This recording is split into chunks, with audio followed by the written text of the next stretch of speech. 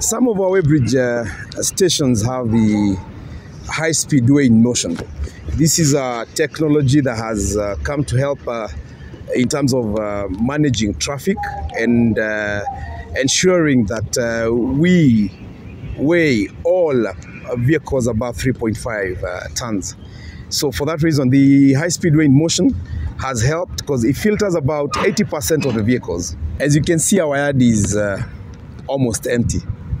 This is because compliance has gone up.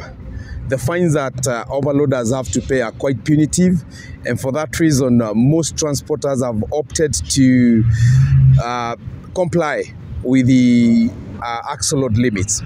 At the weighbridge stations, we use the East African Community Vehicle Load Control Act of 2016, which is very punitive for overloaders. Anyone who overloads, there are very hefty fines and fees that they have to pay. So for that reason, we have had most transporters comply. We have had most of them join circles and engage in sensitization meetings. We make every effort to